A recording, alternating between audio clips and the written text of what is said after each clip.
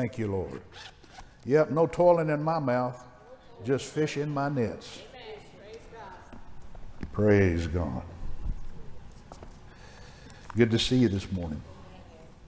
Glad that you're here. Glad you didn't let the weather deter you. I want to pick up on some things that I've been talking about the last several weeks. Of course, last week we had a special guest speaker. The week before that was Easter. We had our early service and changed things up a little bit. But if you'll remember, prior to that, I've been sharing with you out of something that the Lord spoke to me a number of weeks ago, maybe months now. He said, the world, the flesh, and the devil. The world, the flesh, and the devil. These are three things that you have to deal with. Three enemies of your faith. Three enemies of your spiritual life. Three enemies of your prosperity and of your peace and of your victory in any and every area. And the point that he was making to me, and that of course, you know, he tells me these things because he wants me to share them as well, as walk in the light of them. But you have to deal with them differently. You don't just deal with everything the same, although there is a lot of overlapping. So we began by talking a little bit about the world and how you have to, the world, and the word world means from the Greek word cosmos, it just is the world, everything that is, the physical realm that we live in, this space-time continuum. And but it also speaks of the systems of this world.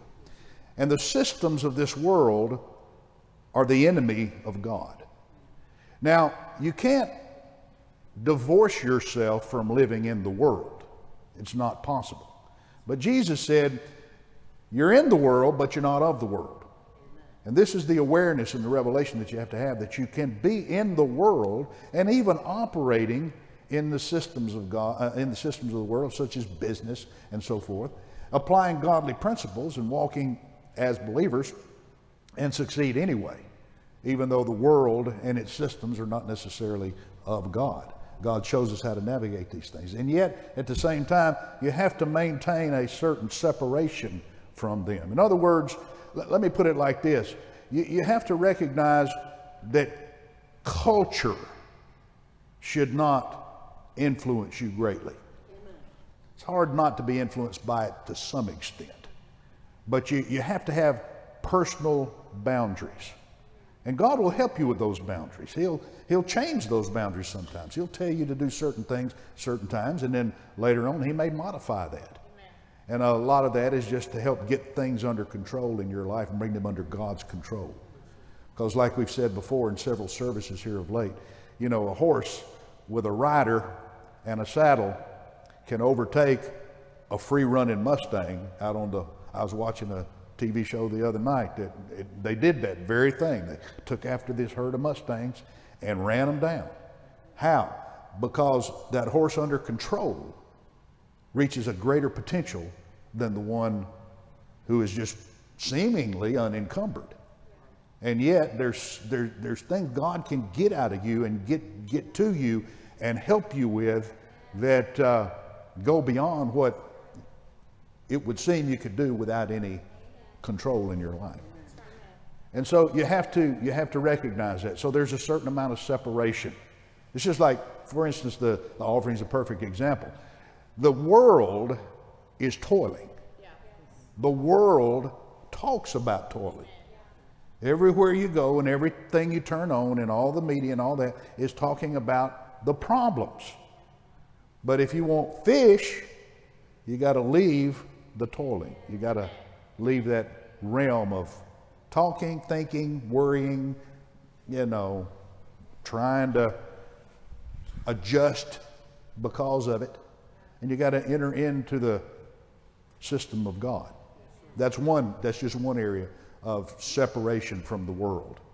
And like she said, you hang around people who are toiling. That's what they're going to be talking about. That's what they're going to be, living in, and it will affect you. So that's part of watch your associations. Amen. Now you're going to associate with people at all levels and from all walks of life, and you can't. Again, nobody's suggesting that you try to, hide from that.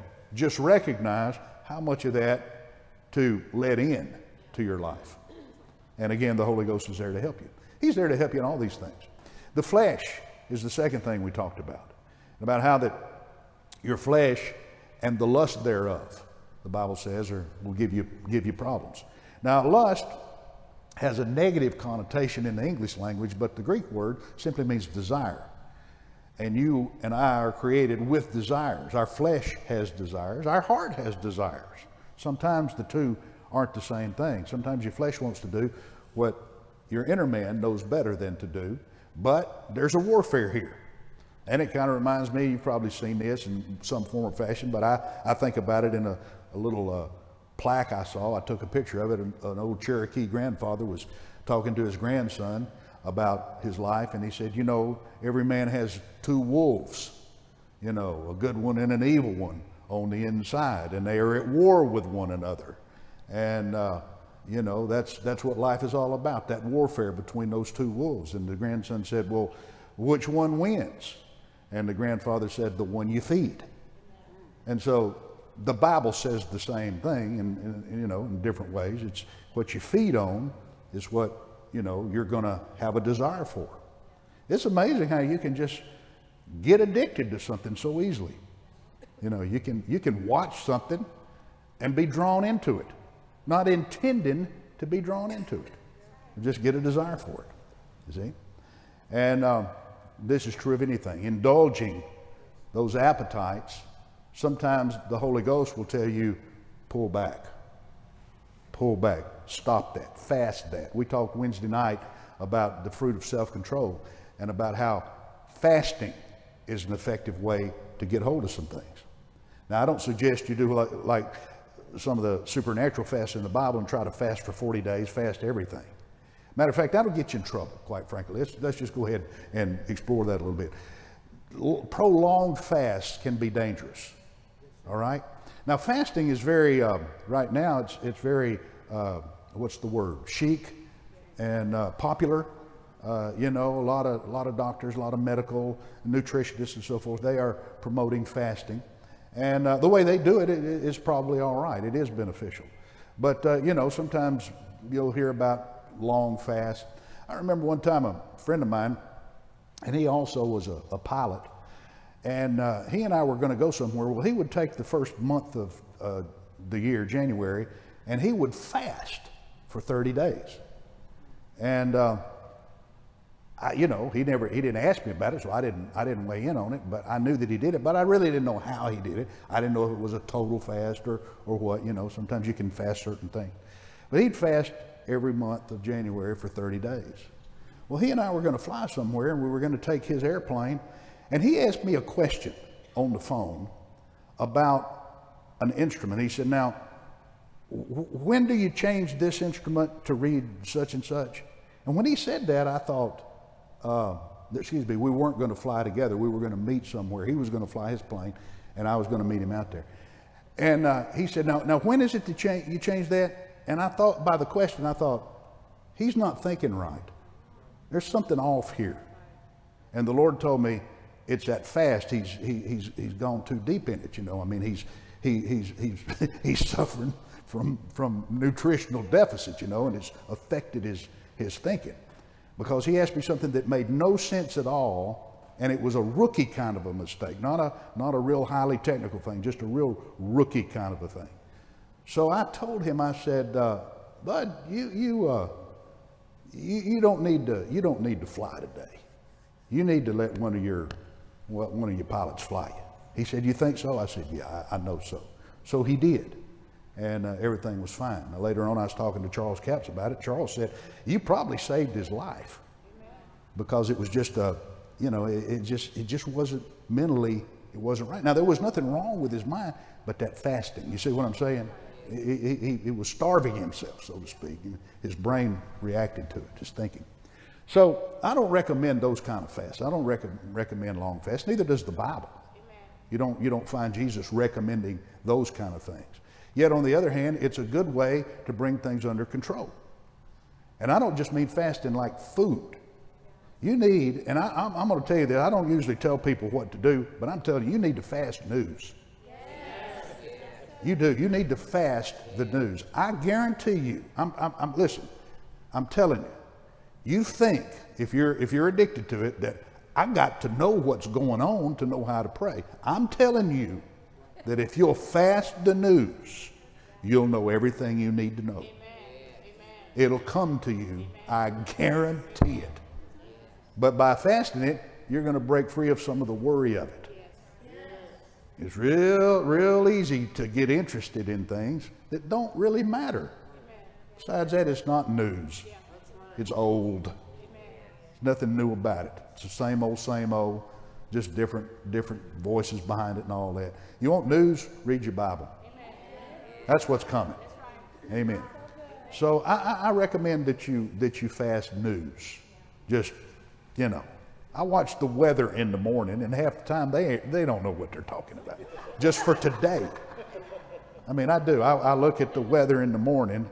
What's going to happen today? I don't even care about next week right now. Just what today.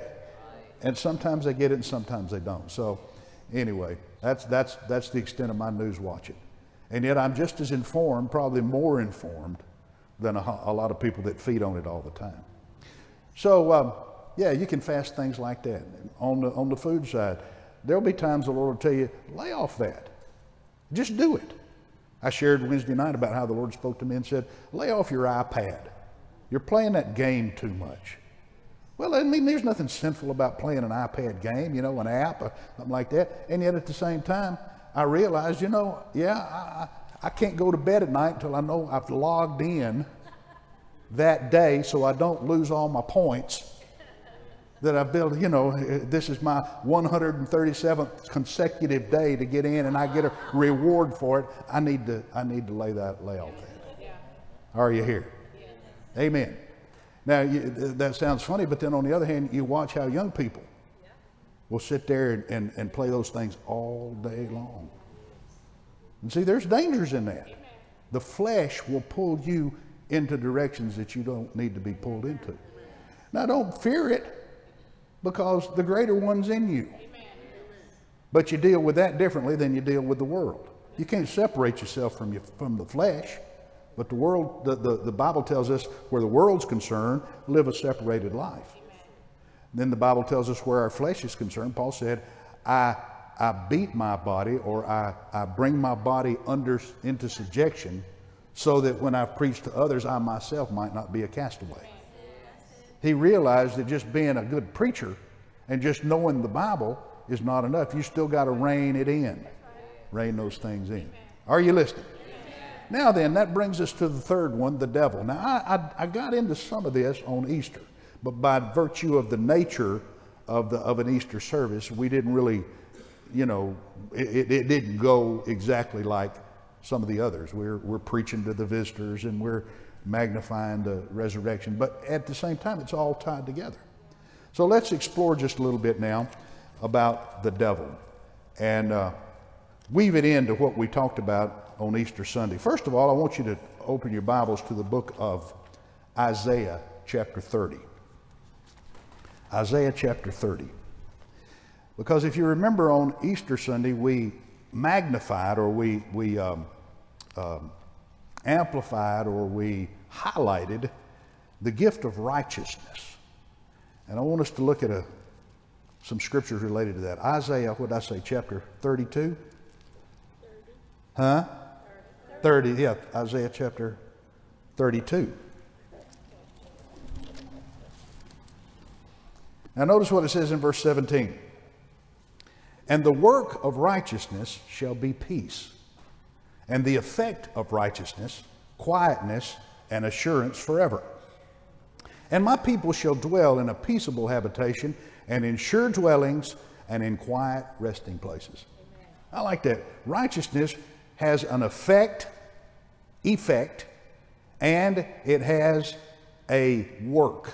It works peace, and it effects quietness and assurance forever.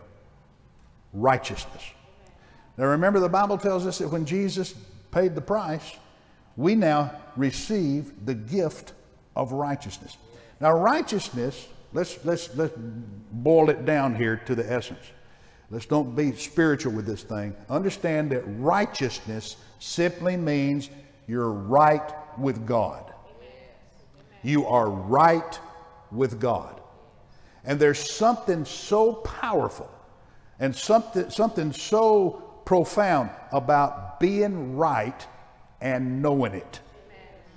When you know you're right. I read to you the epitaph on the tombstone of a Texas Ranger named Captain Bill McDonald. And I want to read this again. It says, as part of that, the last sentence on that, if you wilt or falter, talking about, well, he was a Texas Ranger and he went after a lot of bad guys, so this is one of his sayings that they put on his tombstone. If you wilt or falter, he will kill you. But if you go straight at him and never give him time to get cover or to think, he will weaken 99 times in 100. No man in the wrong can stand up against a man in the right who keeps on a-coming.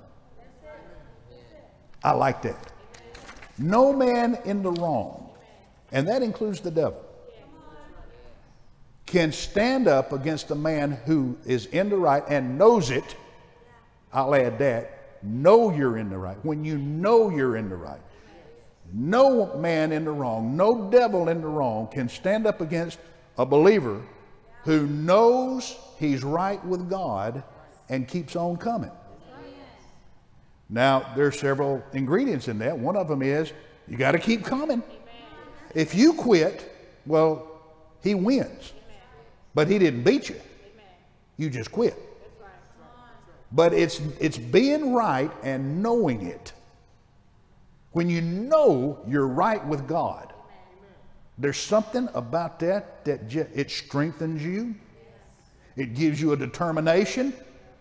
It eliminates the questions. Here's where a lot of people they don't prevail, because faith really stops where the question mark is. If you have a question about something, it's hard to have faith in that area. But if you've settled it and know that you're right about any given thing, then you can pursue it forever. There'll be a strength, there'll be a determination there about it. Now, I mentioned the iPad. I kind of got interested in this in a roundabout way because Facebook, which I don't do, but I'm a little bit, what's the word? I don't know. I just, you know, on your iPad or your smartphone, you get those little notification badges, the little red numbers, you know, if you got a message or if you, okay. I don't like those on my phone. Sometimes I look at people's phones and it's just covered up with red. Every app's got a red on it. It's telling you to update it or telling you you got a message or email or something like that. That just freaks me. I got to tell you, if I see somebody's phone like, as a matter of fact, I've taken people's phones away and said, I'm going to fix it. I don't like all those red badges, so I clear mine. I keep it clear. You won't find, you know, for very long, a notification badge on it. You're shaking your head, obviously you're the same way. Is that right? Yeah, you just, okay. You like things to be up to date. Well, I have Facebook, I don't use it, I never post, but you get these news feeds. And most of them are things, people that I know, but sometimes, you know, there'll be stuff in there that just kind of pops up. Well, I started watching these guys, one guy in particular, who is a First Amendment auditor. Y'all know what a First Amendment audit is? All right, I'll tell you, it doesn't matter. Now, don't pursue this. Don't go looking at it. Just let me explain to you. First Amendment auditor is somebody who goes out to a public place, a library, a police station, or whatever, you know, a courthouse, a tax assessor's office. They'll go in with a camera. Now, a lot of times there'll be signs that says no videoing. However, it's not illegal. That's just policy. First Amendment guarantees your right to free speech, to freedom of worship, and to the freedom of the press. And the press, contrary to what some people think, is not, in other words, there is no organization that gives you press credentials and makes it official. If you decide to be an independent journalist, then you are. You got the same right as anybody else. All right, so these auditors go in and they'll video, and most of them are doing it to push a button. There's one guy in particular that I like. He does it to educate because he's flexing his rights, standing up for his rights, trying to make it better for everybody else. And yet he still pushes a lot of buttons. All right, I got interested in this stuff. And I started watching some, I went to the YouTube website, started looking at some of these things. And I really enjoy some of the confrontations because he'll go in and he'll, you know, be videoing, and somebody will say, "Can I help you?" No, I'm good. I'm good. Just taking some pictures. Well, you can't do that in here. You can't? Well, how come? I didn't see anything wrong with it. Well, you just can't. Didn't you see that sign? Well, the sign didn't say anything about video. Well, you can't do it. Oh, how come I can't do it? The whole time he's doing it. And he'll play around with that, and they'll say, "Well, if you don't stop, we're going to call the police." He'll say, "Well, okay, I don't know why, but go ahead." So they'll call the police, and anyway, police will come. Sometimes there's a head-on confrontation, you know, and he'll say, "Well, what law is that?" "Well, you just can't do it." Well, why? What law is that?" "Well, there's private information back there." "Yeah, but you can't trespass the eyes. And you can't trespass me from a public place unless I've committed a crime." He's got right on his side. Now, a lot of times, ignorant authorities don't know that. And these people, these authorities, police officers or security or whatever, they may mean well and they may think they're doing their job, but they're wrong. And he's right and has the Constitution behind him, and he knows it, and it's amazing sometimes the way that he just keeps on pushing and picking and doesn't surrender and doesn't give up, and they'll threaten to arrest him. Sometimes they'll go hands-on with him, but it always turns around because somebody up the food chain with more authority will come down and say, "No, that's legal." It's kind of like the civil rights movement of the 60s. They had the Constitution behind them. Now, culturally, there was a lot of opposition. From the authority standpoint, there was a lot of opposition, but they just kept pushing. Kept pushing. Kept pushing. People whose rights were being violated kept pushing, and what happened? Well, things turned. Are you here? There's something about being right and knowing you're right and refusing to give up. Now, the reason that I watch some of these things, I learn from them because I watch these things, and it's given me some ideas about how to present this stuff to you. About knowing your rights, knowing that you are right, and keep it coming. Refusing to bow down to threats, to intimidation, to fear. And it's a fearful thing to be surrounded by guys with guns and badges. But you understand this, Satan really thinks he's the God of this world. And he'll intimidate and he'll push and he'll press, but you as a believer are right. You've got right on your side because you are righteous in Christ. And we'll see how the Bible demonstrates some of that here momentarily. But let's keep looking at this. Go with me to another verse of Scripture. Go with me to Isaiah chapter 54. You're there in the 32nd chapter. Isaiah 54. Verse 13. Now this will factor in a little bit later, so pay close attention to verse 13. "And all thy children shall be taught of the Lord, and great shall be the peace of thy children." Everybody say it out loud. Great shall be the peace of my children. Say this. Great shall be the peace of my grandchildren. Yeah. Verse 14. "In righteousness you shall be established." Or let me just say it like this. In being right, you shall be established. You shall be far from oppression. Thou shalt not fear, and from terror, for it shall not come near thee. Behold, they shall surely gather together. See, just like that illustration I was giving you. They're going to come at you. God says, but not by me. I'm not the one that's sending them to oppose you. For you, they shall surely gather together, but not by me. Whosoever shall gather together against thee shall fall for thy sake. Why? Because you're righteous. Verse 16, behold, I have created the smith that blows the coals in the fire, and that brings forth an instrument for his work. I have created the waster to destroy, but no weapon that is formed against you shall prosper. And every tongue that shall rise against you in judgment, you shall condemn. This is the heritage of the servants of the Lord. And the last clause, last phrase says, and their righteousness is of me, saith the Lord. Notice your righteousness is his righteousness.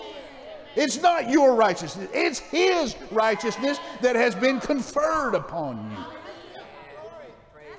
Now, we use the word righteousness so glibly sometimes and flippantly, and I'm righteous, praise the Lord, righteousness of God in Christ. And yet we don't stop to think about what that means. It means that you're right. And once again, we come back over to that epitaph. Nothing can stop a man who knows he's in the right and keeps on coming. They will try to stop you. They will try to intimidate. They will try to terrorize. Now, I don't recommend you go out and become a First Amendment auditor. You understand what I'm saying? I'm talking about applying this thing in the spiritual areas of your life, particularly where the devil's concerned, overcoming the devil. Although, I will say this, I respect what some of them are doing. Some of them are just obnoxious. They just want a confrontation. But I respect those that are pushing back against those that would take rights away from us as Americans. Are you listening to me? Amen. I don't plan to be one, but right on the other hand, you know, things don't always go like you plan. Anyway, anyway, our righteousness is God's righteousness. He has made us right. Now, Romans chapter 1. Turn there in the Bible, look at it. What is it, verse 17? Are we putting them on the screen? Romans 1, I'm not ashamed of the gospel. Back up one. There it is. I'm not ashamed of the gospel of Christ, for it is the power of God unto salvation to everyone that believeth, to the Jew first, and also to the Greek. Verse 17, for therein is the righteousness of God revealed from faith to faith. As it is written, the just shall live by faith. So here we see that the life of faith, living by faith, living in faith, is all predicated on the righteousness of God revealed to you. When your righteousness becomes revelation to you, now then faith becomes possible and nothing becomes impossible. Praise God. And so we see here the importance, and once again, this was the point I was making on Easter, that of all the things that after all Jesus went through and all that he suffered, for him to confer righteousness upon us and then raise from the dead, once again, with righteousness for his people, it's remarkable to me that when Jesus rose from the dead, it seems to me, just thinking naturally, that would have been an ideal time to set some things right. In other words, ride that donkey back into Jerusalem again, this time with the nail prints in your hands. Or better yet, ride 3 feet above the donkey. A lot of things you could do. You could have walked up to Herod's door and knocked on it. Remember me? You could. There's so many things he could do. Now he appeared to people. He wasn't shy. He didn't hide. But right on the other hand, he didn't go in and display himself, except to those that were his followers and disciples. Why? Because Jesus had just spent 3 years showing what a man who is right with God can do where the devil's concerned, and he wanted you and me to live that same kind of life before we go to the ultimate reward. And yet, if we don't know it, it's about the same as not having it. If you don't know you're right, it really doesn't differ a whole lot from not being right. And it was man's unrighteousness that gave Satan his dominion over him and allowed him to lord it over him for all those centuries. All right, now, talking about Jesus' ministry, let's look at some things here lead up to this. Go with me, first of all, to 2 Corinthians chapter 10. Real quickly, let's look at a few scriptures. 2 Corinthians chapter 10, verse 3. For though we walk in the flesh, we do not war after the flesh. For the weapons of our warfare are not carnal, but mighty through God to the pulling down of strongholds. Now note this. We walk in the flesh, but we don't war after the flesh. The implication there is that we war. There's a war going on. And then it's explicitly stated in the next verse, the weapons of our warfare are not carnal. So we can establish on the basis of this verse, we are at war. There is a war going on. However, the weapons of our warfare are not carnal. They're not natural. They're not physical, because our warfare is not a physical warfare. We're not battling. We're not at war with our flesh or with anybody's flesh. Even what's going on in the world today, you can take the war that's going on, Russia and Ukraine. It's a physical warfare, but what's behind it? That's what we as believers understand. This didn't happen because of flesh. Spirits are at work. Territorial spirits are at work. As believers, the weapons of our warfare are not carnal. Now go with me to the book of Ephesians chapter 6. These things you know, I know that, but we need to look at them. Ephesians the 6th chapter. Verse 10, finally, my brethren, be strong in the Lord and in the power of his might. Put on the whole armor of God that you may be able to stand against the wiles of the devil. For we wrestle not against flesh and blood, but against principalities, against powers, against the rulers of the darkness of this world, against spiritual wickedness in high places. Now there's 4 different classes of spirits there. The first one, principalities, is from the Greek word where we get the word prince. He's talking here about literal beings, all right? Spirit beings. Wherefore take unto you the whole armor of God, that you may be able to withstand in the evil day, having done all to stand. Stand therefore, having your loins girt about with truth. Now look at this, and having on the breastplate of righteousness.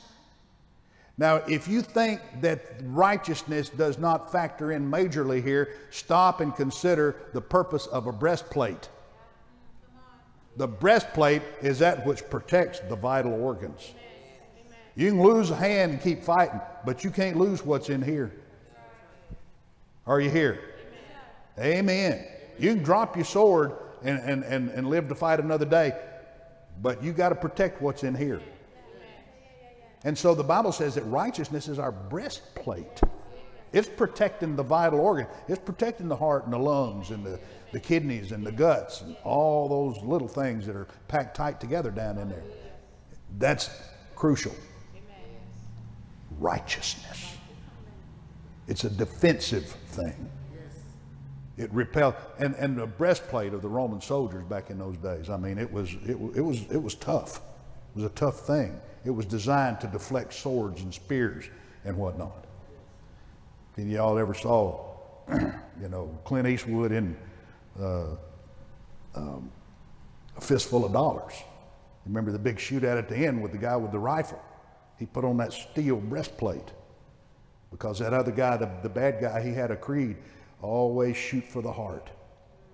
And he was good with a rifle. And Clint Eastwood came walking in and had that steel breastplate on under his poncho. The guy started shooting at him, boom, and it knocked him back. But then he got up, boom, and knocked him back again. And he taunted him. He said, shoot for the heart. Remember, shoot for the heart. Keep shooting for the heart. He's taunting the guy, and the guy keeps shooting at him, and he finally empties his gun. And Clint Eastwood takes the poncho off, and there's that steel breastplate there. And he drops it to the ground. Bullet dents in it, right around the heart, but didn't get to his heart. Saved his life. Are you listening? You got one of those.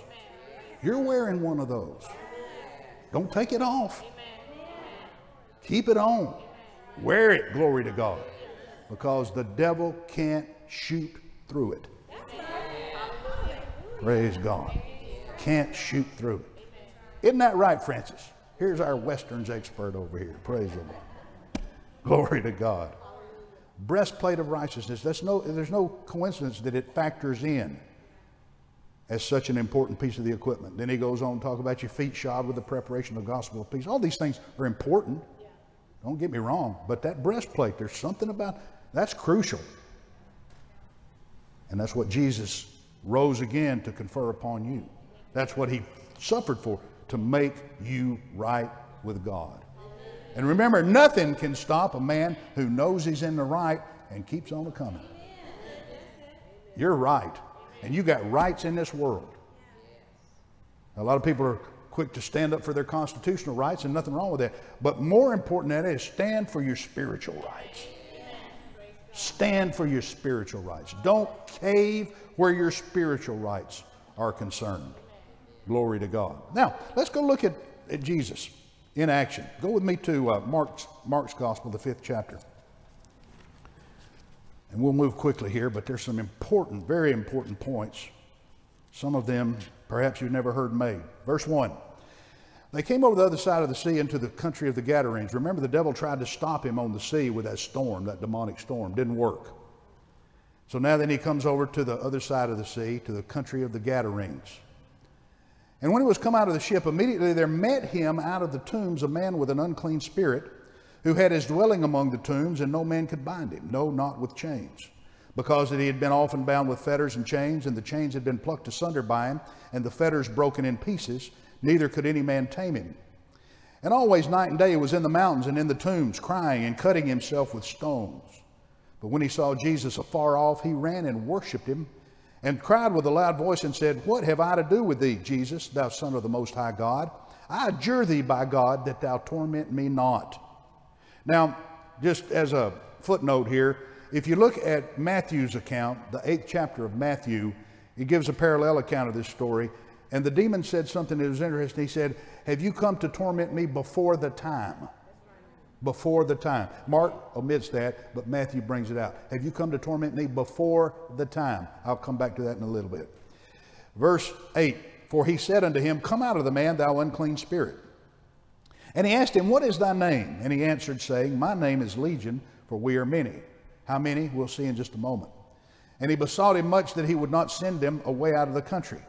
Now there was nigh unto the mountains a great herd of swine feeding. And all the devils besought him, saying, Send us into the swine, that we may enter into them.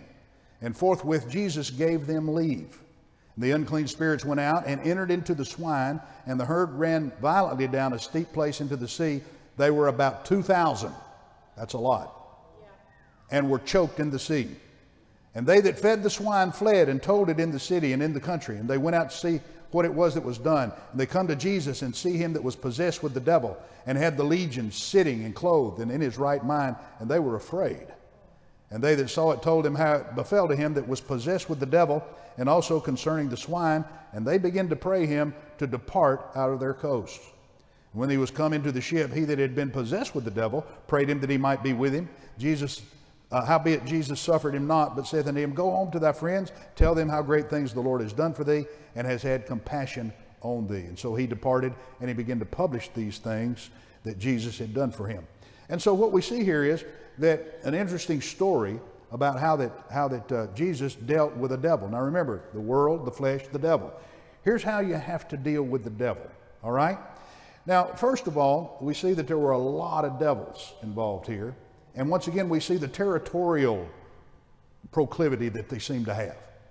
There are certain geographic areas that various spiritual powers and demon spirits seem to have an affinity for, or seem to gravitate toward.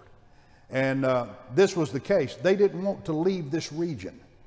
They didn't want to be sent away, so to speak. Now, he's over across the Sea of Galilee, which is the Lake of Gennesaret, same thing, freshwater lake. He's over on the other side in a Greek area. This is not Jewish. This has a Greek Hellenistic influence here, hence the swine. Swine, pigs are unclean animals. You're not going to find the Jews raising pigs. And so if they wanted sausage, they had to go to the other side of the sea. And they didn't want sausage. And so anyway, this is why the swine are over there. Well, the man in whom this spirit was is very interesting because these demons show us something. And by the way, let's see, what verse was it? Verse 12, all the devils besought him. Now, when we say devil, when I say devil, I'm talking in this sense. There is a devil. His name is Lucifer. He was a fallen angel. Other angels fell with him. This word devil here is the Greek word demon. And this is where we get our English word demons, all right? So these were demons that were inhabiting this man. But when they came to Jesus, they announced some things that were not known at that time. For instance, Jesus' deity. This was early in Jesus' ministry, and nobody knew that Jesus was the Son of God, except for John the Baptist, perhaps, God the Father, God the Holy Ghost, and Jesus. Nobody else knew it nor understood what that meant, all right? And so the devils, though, they recognized this. They announced Jesus' deity. What have we to do with the Jesus, thou Son of the Most High God? They also recognized that they knew the future. They knew what their fate was. Have you come to torment us before the time? And they also recognized that Jesus had the say-so here. Amen. They knew it. That's pretty cool. So what that tells us is that these creatures, these demons, they have intelligence and they have personalities. In other words, this is not an idiom for psychiatric disorder. Today, a lot of people don't recognize the existence of demons, and they try to treat everything psychiatrically or medically. And yet we see that these are actual spirit beings, probably disembodied spirit beings. The difference between angels and demons: angels were created by God, fell from heaven. A third of the angels went with Satan, went with Lucifer when he fell. But there are other created beings here as well. And perhaps these were pre-Adamite disembodied spirits. Perhaps these were post-Adamite disembodied spirits, those that died at the flood. I don't know, not humans, but other things that may have inhabited the earth at the time. And so we don't know. We don't know. But the indication is that they're not angels. Point is, they differ from angels in several important characteristics. Angels, generally, when they appear as humans. They have the ability to appear. They can interact with humans directly. They're able to wage war and enter into combat. You remember Jacob wrestled with an angel, and they were grappling physically, and he wouldn't let him go until he blessed him, and he got what he wanted from him. And of course, angels are given credit for destroying, in one case, 185,000 Syrian troops. And so they're able to wage war and combat like this. And when they appear as humans, for the most part, as far as I know, exclusively, from a scriptural standpoint. For instance, the Bible says many have entertained angels unaware. Well, I mean, if it was something with wings, you'd be aware. But if an angel, I've had encounters that I look back on and I wonder, I bet that was an angel. I was in Spain one time. Phyllis and I, and Mark and Janet Brazil, we flew into Madrid and took off in a rented car to the east, headed to Barcelona and then up the coastline, Mediterranean coast. And we were driving around, we came into the city, I believe it was Verona. And no, that wouldn't be it. Anyway, what's the name of that city where the big temple was? The big synagogue, the Catholic church. Starts with a P. Anyway, we're driving across Spain. Nobody speaks Spanish. We're over there. We get into this area and we're looking for somebody. And a guy pulls up beside us in a car. And I'm sitting in the passenger seat. I think Mark's driving. I'm sitting in the passenger seat, windows down. The guy pulls up beside us and he says, "Y'all need something?" in English. "You need something? You looking for somebody?" "Yeah, we're looking for," and I forget how we could, if we knew his name. I've kind of forgotten some of the details, but we told him we were looking for somebody, a minister, speaks English, etc. and so on. He said, "Follow me." So we followed him and he took us to the guy's house. The father of Lydia Ames, who is the wife of Jim Ames, who pastors in Dodge City, Kansas. And I met him there. And he opened his house up and entertained us and all that, and English, and here we are, strangers in Spain. Well, the guy that led us there, we looked around, he's gone. The car's gone. Yeah. And we're scratching our head. That was weird. But it sure was a blessing. Amen. So, they appear. Angels appear, and we can entertain them and not know it, all right? Demons, on the other hand, you don't find appearances of demons in the Bible.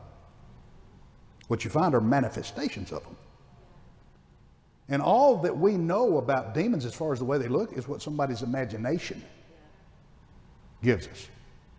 Now, the only way you're going to see them is if the gift of discerning of spirits is in operation as a believer. That's one of the 9 spiritual gifts. So if the discerning of spirits, you see into the spirit realm, you can see them then. But demons cannot appear and disappear at will. Something we see about this is they need a person to inhabit. They need a body to inhabit. So we know this. They're different from fallen angels. Demons are. They are under Satan's control. Matter of fact, they're one of his greatest resources. And they are malevolent and dangerous. Also, we know this, that if you're not a Christian, you're vulnerable to them.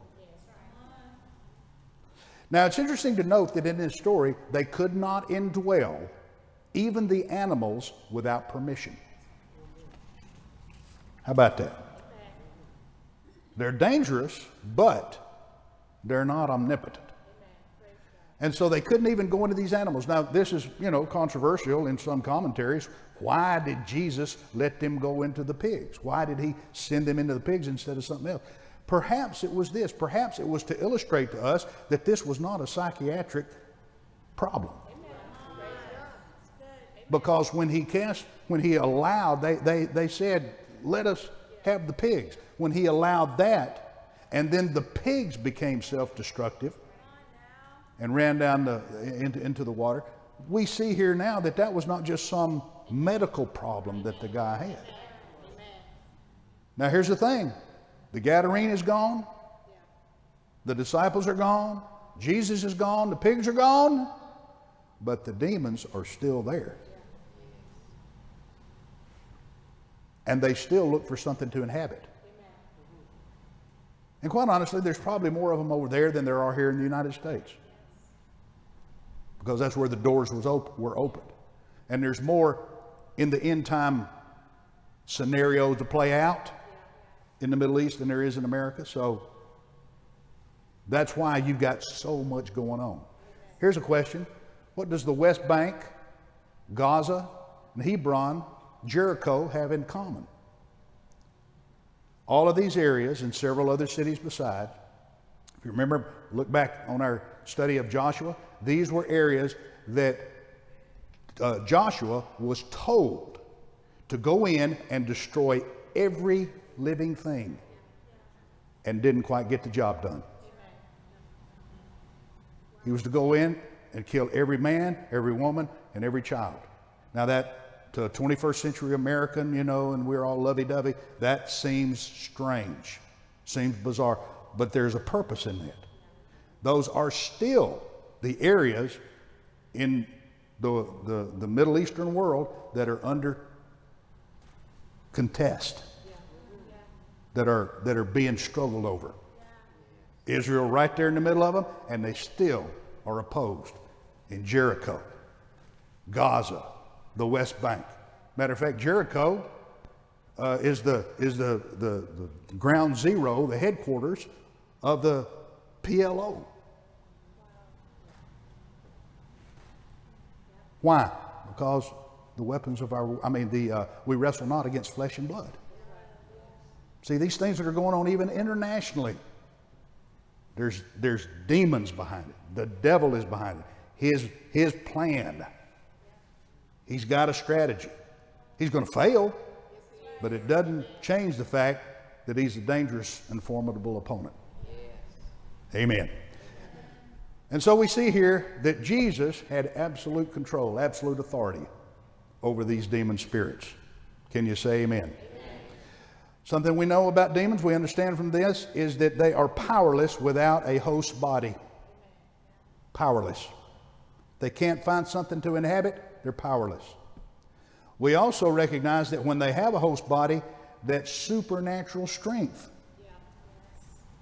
many times shows up. And you see that today. You know, a lot of people who are involved in things that they shouldn't be involved in, and this kind of speaks to what we're about to talk about, points of entry. There are ways that a person can open himself up to demons. And they're not psychiatric problems that the person has. And you see a lot of things going on in the well, just take anything, for example, the drug world.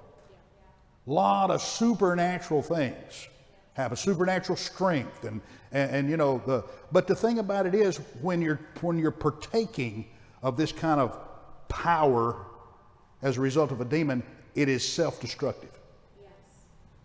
It destroys the human body. These demons have personalities, and when a person opens himself up to one, they'll take on the personalities of these demonic spirits. Amen. But once again, they require permission. They can't just do what they want to do. So that's why these points of entry, certain kinds of practices, are dangerous, because they will open the door, in a sense. Ecclesiastes 10 verse 8 says, "Whoso breaketh a hedge, a serpent will bite him." Remember the story of Job, how that Satan recognized it. You've got a hedge around Job. And that hedge had to come down before Satan could even mess with him. And God didn't take the hedge down. And God doesn't take the hedge down today. You are right. That breastplate is a hedge. That righteousness is a hedge. He can't take it down. God won't take it down. Only you can breach it. And generally, if it is breached, it's just through ignorance, just through not realizing what we're doing. A good illustration of what I'm talking about, practices and so forth, is found in the old movie from a generation or two ago, The Exorcist. Y'all see The Exorcist when it came out, or ever seen it? Yeah, I watched it when it came out. Creeped me out. I wasn't a believer at the time. You know, I didn't know anything about the word. So I just went to the movies. And man, this thing. But The Exorcist was actually based on a true story. In the true story, it was a boy, not a girl. But the way that he opened himself up to these things was through playing with a Ouija board. Now see, a lot of times Christians get the evil eye from the world because we put the brakes on Halloween. Halloween, in some parts of the world, is a very dangerous holiday. Maybe not so much here where everybody's just going trick or treat from door to door, but nonetheless, things like this can be a point of entry where demons can get involved, if you will. And there are different degrees of demon influence and control in a person's life. It doesn't always wind up like this. But the point is, who wants any of it? I did a series many years ago called Spiritual Parasites. That's what a demon is. It's a spiritual parasite. I mean, who wants just a few worms in their stomach? Huh? You don't have to be eaten up by them. Let's just have a few. Just maybe one tapeworm. No? Then why any demonic influence? See? And just like natural parasites, they got to have a way in. You know? Drinking the wrong kind of water. I went to, I won't mention his name, but I went with another preacher one time on a hunt. We went way up north to Alaska, beyond Alaska, up to Yukon. And they told us, don't drink the water if it's still. We're drinking water, and you know, you can boil it and purify it and all that, but they said, be sure if you drink out of the creek. Now, it looks so pure and clean. We're way up north. I mean, we're hours away from any civilization. Beautiful water, but drink running water. Don't drink any still water. Well, he made the mistake of drinking the wrong kind of water. He got a parasite. Wow. And I'm telling you, that boy, he suffered. I mean, he said, look, I got to tell you, by the time you think I need to get up and go to the bathroom, it's too late. And he suffered with it for weeks. Finally went to the doctor, and they diagnosed him as having a parasite, and he got rid of it, and then it came back again. They didn't quite kill it off. Well, I don't want any of that. I don't know about you. A little bit of that is not okay with me. We sing a song, just one dose of the Holy Ghost is not enough for me. Just one dose of the demon power is too much for me. Are you here? So we see here that these spiritual parasites, we don't want any part of that. Other occult practices, role-playing games, seances, any kind of false worship, any of that is dangerous. And we need to teach our young people about it, teach our children, teach our grandchildren about it. I personally think, I know it's cultural, and I get it, I get the pressure and all that, but I think it's a dangerous thing for these kids to have their faces in these games and these eye devices all the time. Praise the Lord. Now then, they've got these virtual worlds. You could put on goggles and go into a different world, a different planet, and play stuff like that. Now, I've never done it. I have done a game where I was fighting a guy with a virtual goggle on, and I nearly fell out the window. I was over at Erica Michael's house, you know, and the guy's throwing punches at me, and you get into it. And I was trying to use some of my karate moves, and I forgot where I was, because you're in this virtual world. And the next thing I knew, I hit the window, and the blinds came down, and all that kind of stuff. So I had to come back to reality. Huh? You got it on video.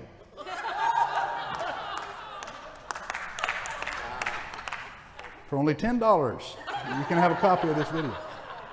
But yeah, it's you get lost in that stuff.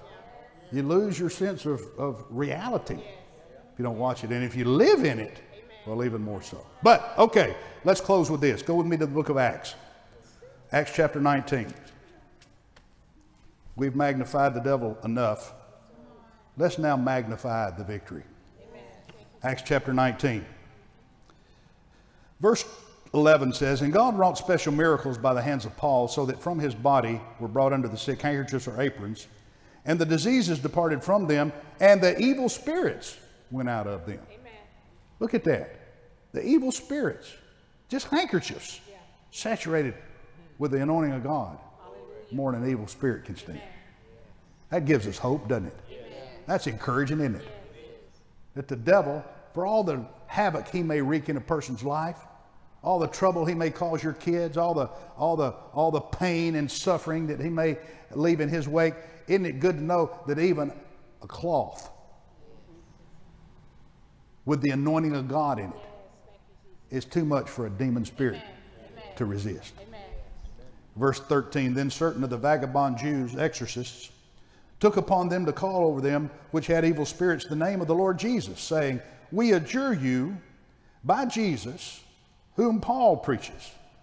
And there were 7 sons of one Sceva, a Jew and chief of the priests, which did so. And the evil spirit answered and said, Jesus I know, and Paul I know, but who are you?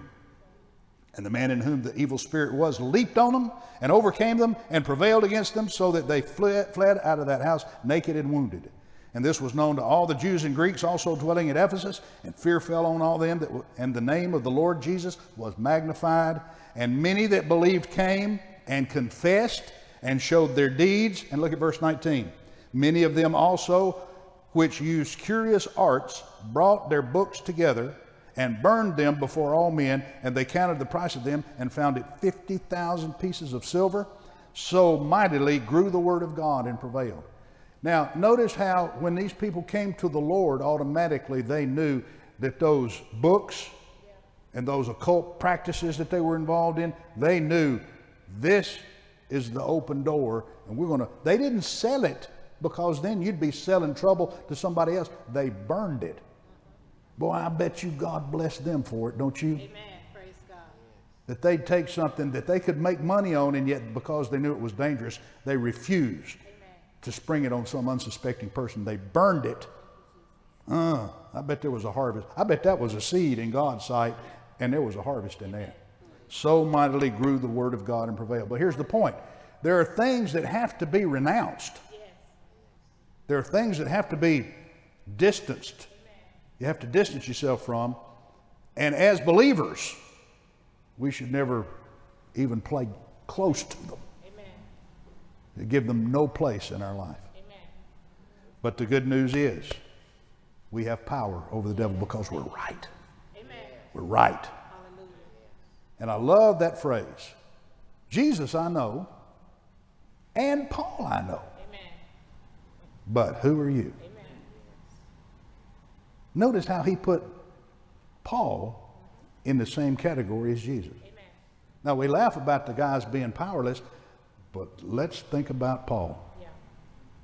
It'd be something if he said, yeah, Jesus I know, but who are you? But he didn't. He put Paul in that same class. Why? Because Paul had God's righteousness. Yeah.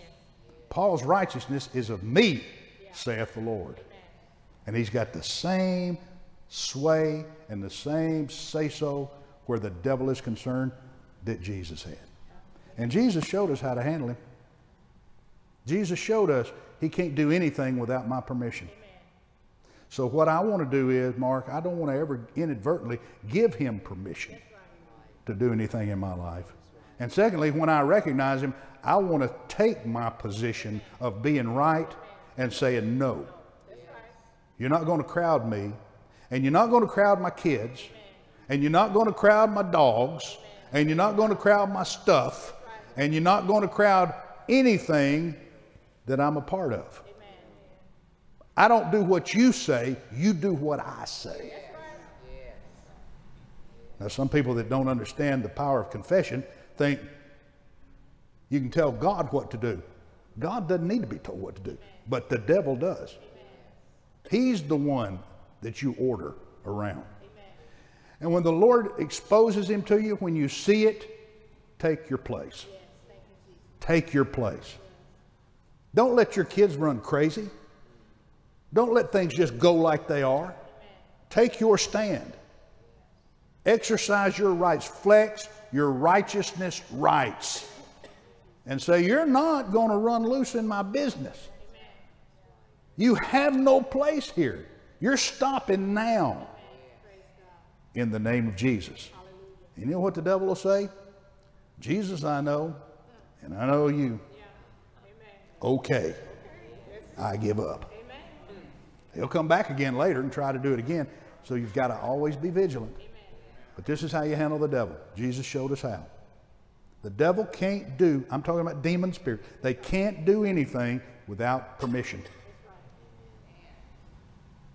And if you know their game and you understand this and you've got the Holy Ghost, then you never need to give permission inadvertently, accidentally, or any other kind of way. Can you say amen?